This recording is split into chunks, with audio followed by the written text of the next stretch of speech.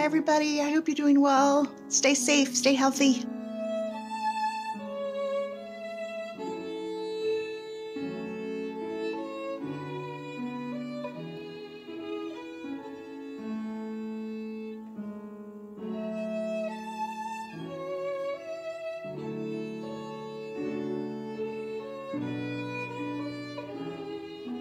Hi, everyone. Miss you all.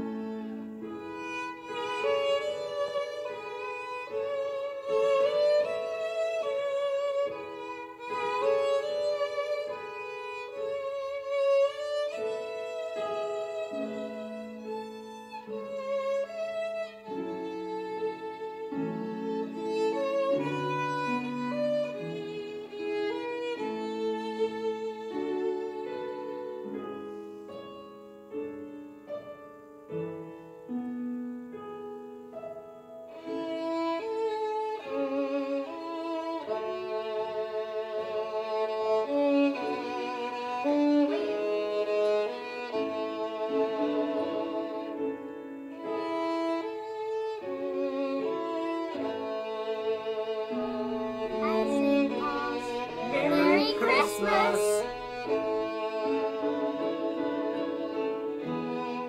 Hey, good to see you. Hello. How are you?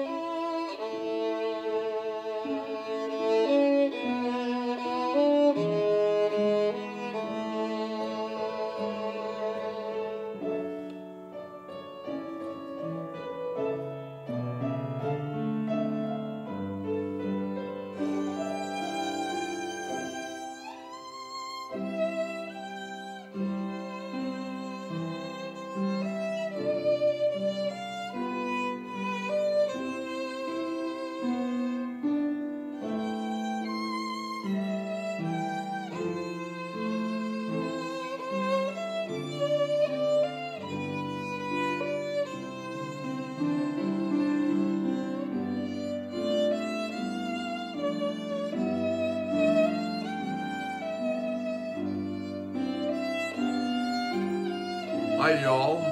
Miss you all, too. God bless you. See you soon.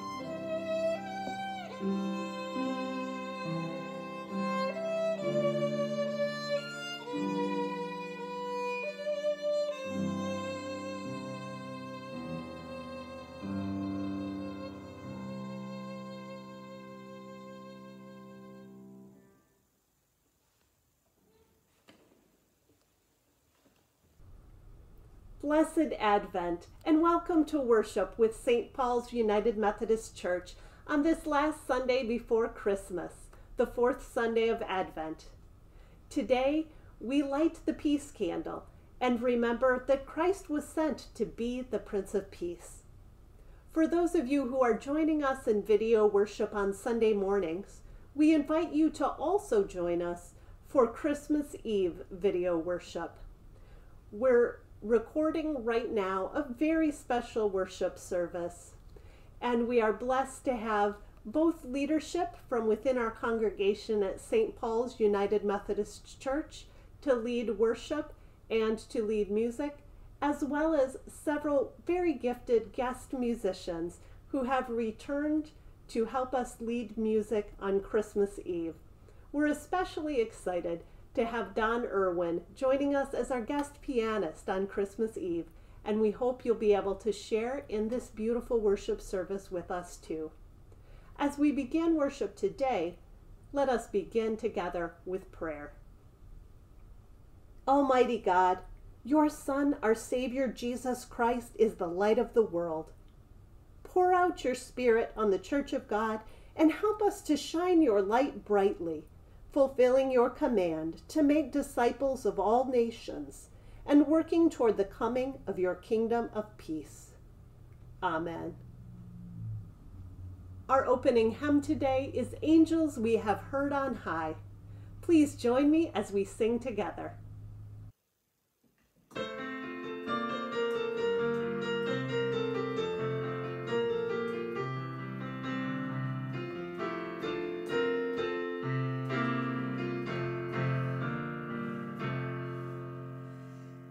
angels we have heard on high, sweetly singing o'er the plain, and the mountains in reply, echoing their joyous strain. Gloria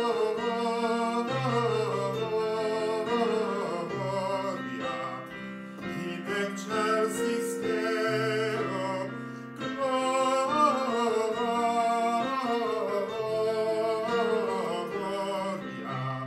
in excelsis Deo.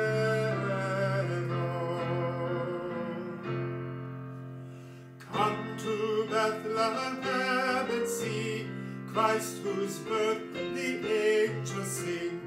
Come adore attentively Christ the Lord, the newborn King. Gloria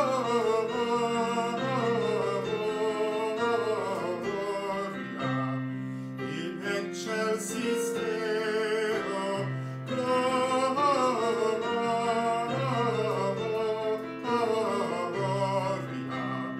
in excelsis Deo.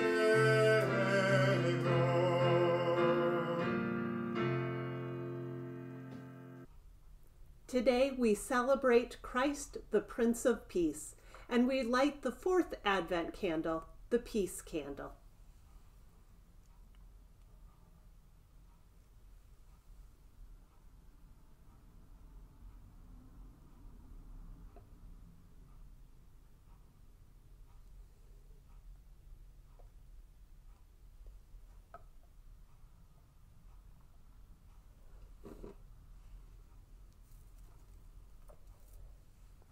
Our Bible verse comes from Isaiah 9, verse 6. For unto us a child is born, unto us a son is given, and the government shall be upon his shoulder, and his name shall be called Wonderful, Counselor, the Mighty God, the Everlasting Father, the Prince of Peace. Light for candles, God gives peace, God gives peace. God gives peace, light for candles, God gives peace, Christ is coming soon. Please join me as we continue our singing with Let There Be Peace on Earth, and let it begin with me.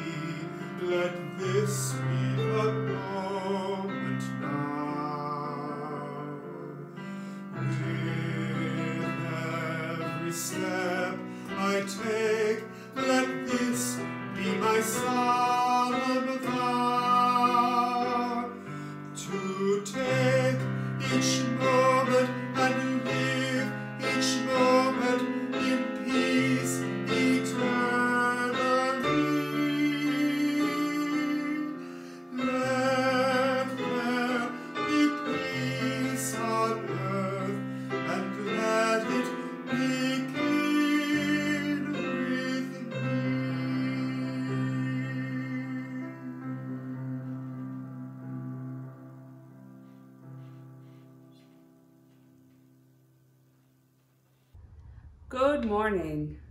For the last few weeks, we have been sending out parts of a Create Your Own Nativity set to all the children and youth at St. Paul's UMC, and even to a few adults who were interested. Each week we send out a short part of the Christmas story along with a new piece of the nativity set for you to color and cut out and tape to a fridge or a door to slowly build your own nativity sets at home.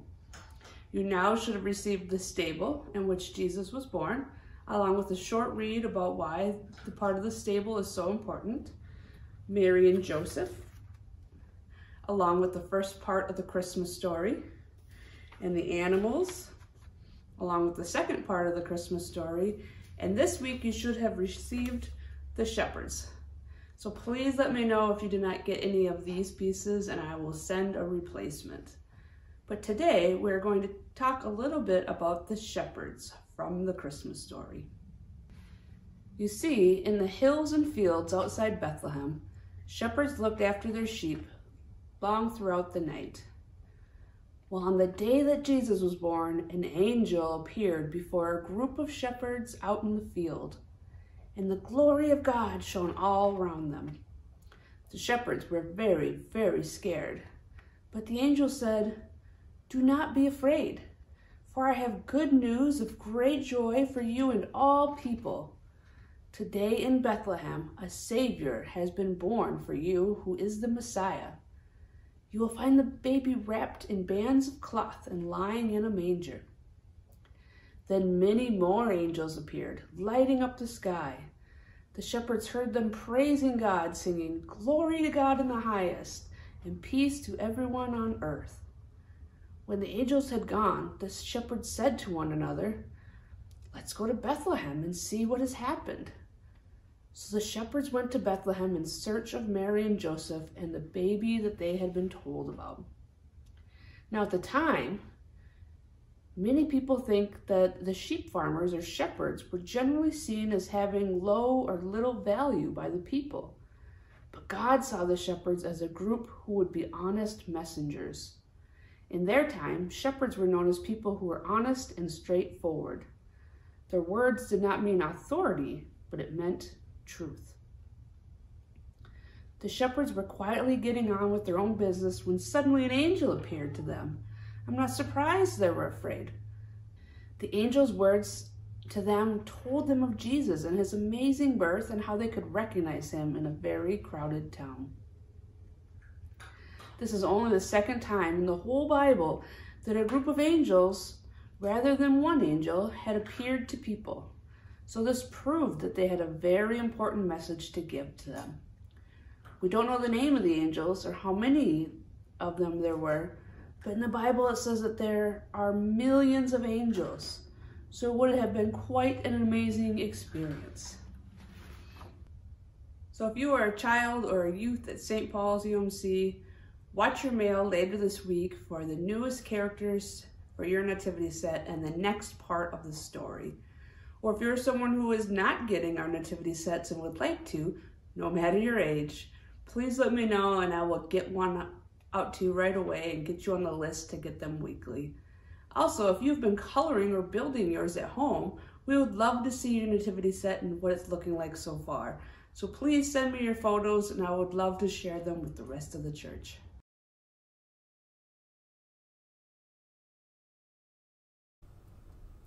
Our first scripture reading today is from the prophet Isaiah, chapter 2, verses 2 through 4, and also chapter 9, verse 2, and verses 6 through 7.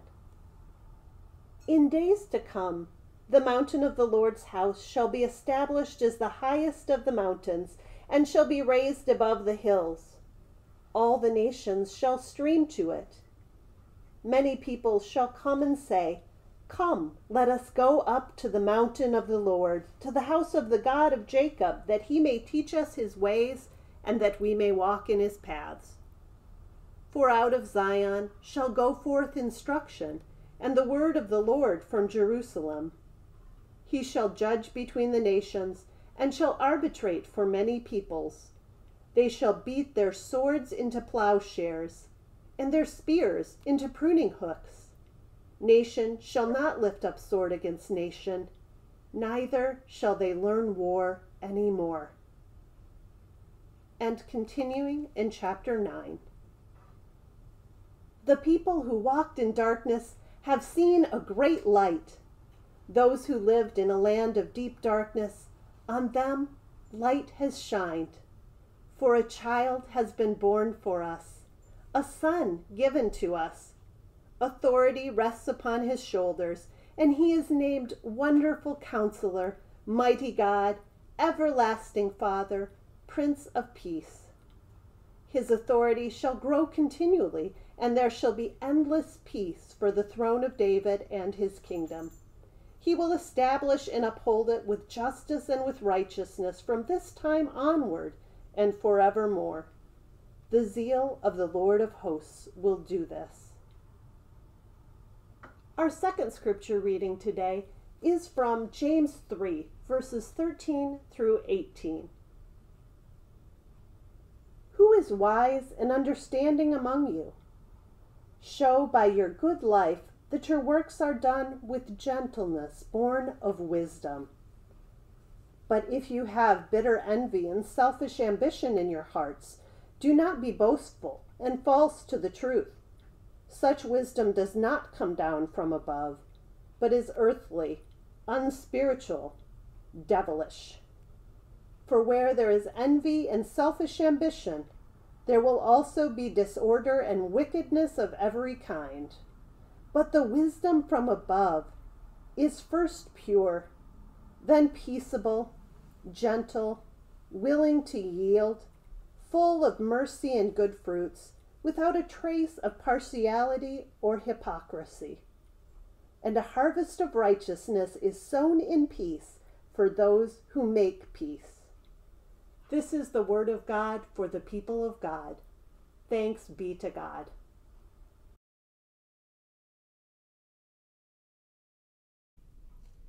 During the Advent season, we prepare for the coming of Christ by remembering that Christ is the Prince of Peace. The same prophet, Isaiah, who foretells the coming of the Savior, names him the Prince of Peace and provides several visions of God's peaceful kingdom to come. In one of those visions, the prophet writes, "They shall beat their swords into plowshares and their spears into pruning hooks. Nation shall not lift up sword against nation, neither shall they learn war anymore." This vision of peace helps us to be able to look ahead with hope to the kingdom of God and the way that it will establish a reign of peace around the world. Now, our second scripture reading today comes from the book of James, and James looks at peace from a different perspective. He doesn't provide a vision for what the coming kingdom of God will look like. Instead, he encourages us as people of faith to fulfill our duty and our obligation and responsibility to be makers of peace. He reminds us that as we become more like Christ, we will be peacemakers. We will build relationships with our community. We will love our neighbors truly, all of our neighbors, and will break down any walls which separate us and build peaceful relationships instead. We'll knock down walls like racism or sexism or ageism and instead replace them with strong, healthy, loving relationships with our neighbors. And in this way, our communities will become a little bit more like the coming kingdom of God. James teaches us and reminds us that we are to be makers of peace in just these ways. Now, James also reminds us about what peace is not. And he writes, "Where there is envy and selfish ambition, there will also be disorder and wickedness of every kind." Christ's example shows us just the opposite of James's warning. James warns us about selfishness and envy. But Christ came to exhibit selfless love. Christ was born in human form, a humble birth in a stable, to parents of modest, even poor means. Christ came down from heaven, gave up a heavenly status in order to be born in human form. This type of selfless love is an amazing example to us of how we can love selflessly others. This is why we sing Emmanuel at Christmas. Emmanuel means God is with us. It is one of the names of God, which reminds us that God walks alongside of us. By this amazing act of taking on human form, God exhibits radical solidarity with us, saying, I am even willing to take on human form to walk beside you in order to show you the way, in order to show you the way of how to love without limits, how to love selflessly, how to love your neighbor as I am loving you. This is the way that God pours out God's love for us through the person of Jesus Christ. When we see that baby, a little child born in the manger, the scriptures tell us that that child grew in spirit and was filled with grace and truth. And likewise, as we walk down our Christian pathway, our spiritual journey in life, we also will grow in spirit. We will grow strong in spirit and become more like Christ, our Savior, our example, our hope. And so, as Christ is born again into each of our hearts, we're shaped to become more like Him. With self-reflection, we consider where we've been envious and selfish, and we change our ways to leave envy and selfishness behind us. Instead, filling our hearts with Christ's selfless love and removing every barrier that prevents us from loving our neighbors and acting, as James says, with God's gentle wisdom. As we are transformed by Christ's presence in our hearts, we shine the light of God brightly, and as the Gospel of John says, the darkness does not overcome it. I pray that we will be makers of God's peace in the world, modeling our lives after the life of Christ. And may we all know God's promise. A harvest of righteousness is sown in peace for those who make peace. Amen.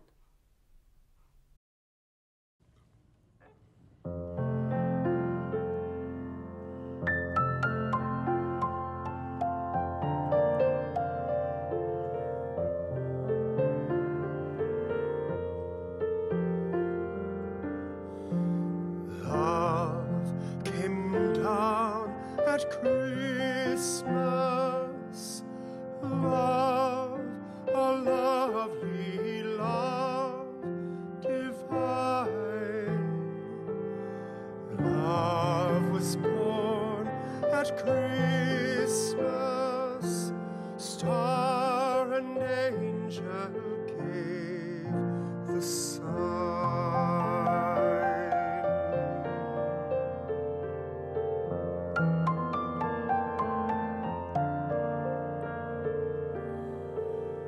Worship we the Godhead, love incarnate, love divine. Worship we our Jesus, part wherewith for sacred sign.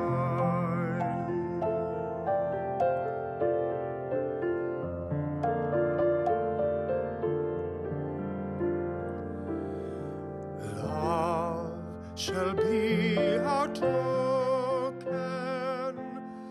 Love be yours and love be mine. Love to God and all men. Love for plea and gift and sign.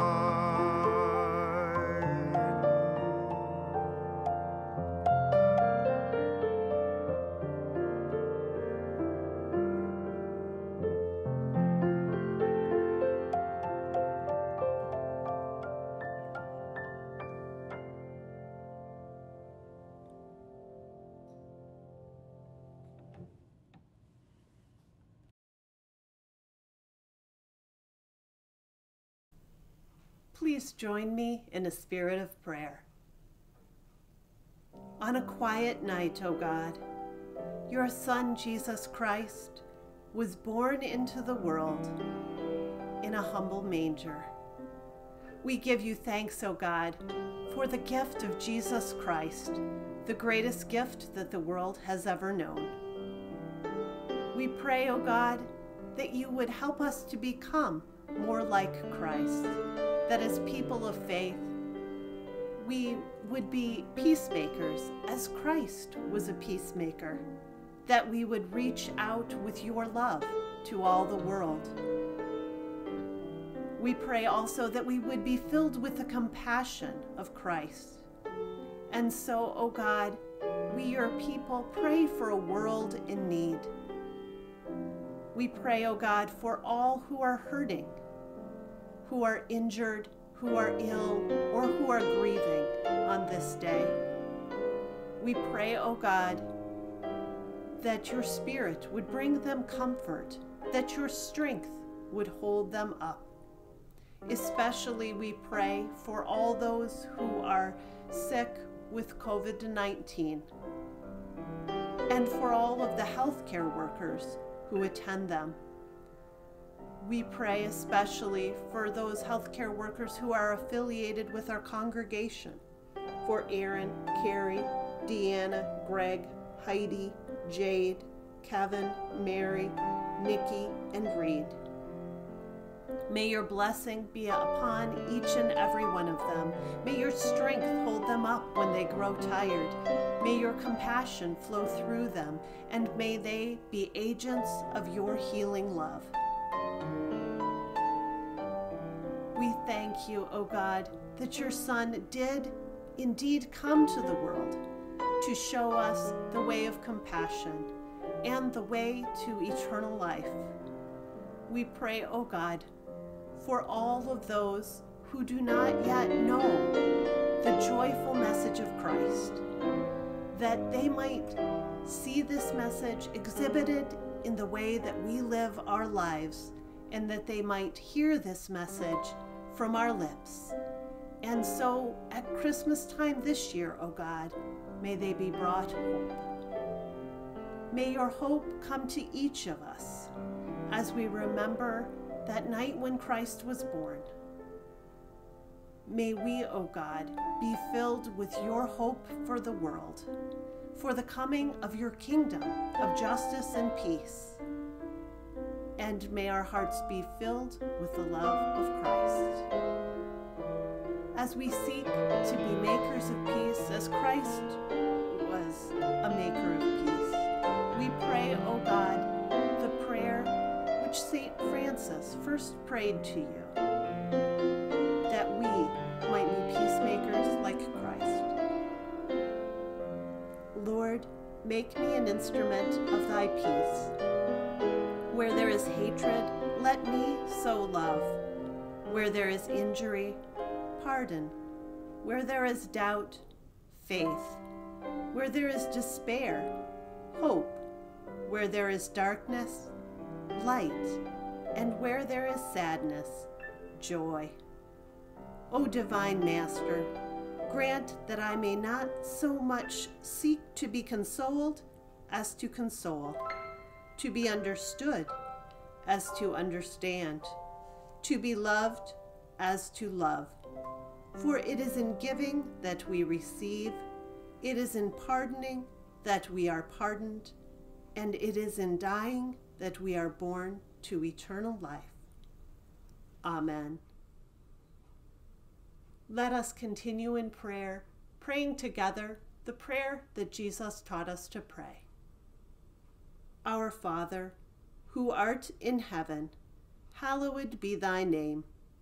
Thy kingdom come, thy will be done, on earth as it is in heaven. Give us this day our daily bread, and forgive us our trespasses, as we forgive those who trespass against us. And lead us not into temptation, but deliver us from evil. For thine is the kingdom, and the power, and the glory forever. Amen.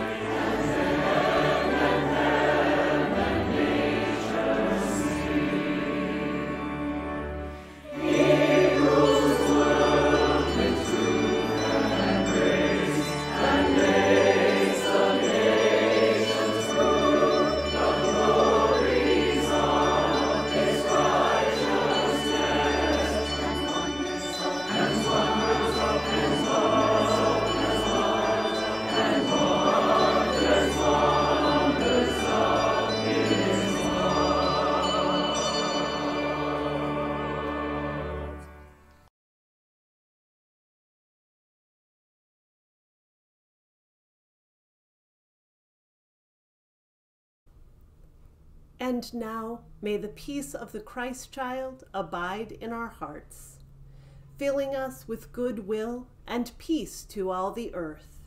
And may the blessing of God Almighty, the Father, the Son, and the Holy Spirit be upon us and remain with us always.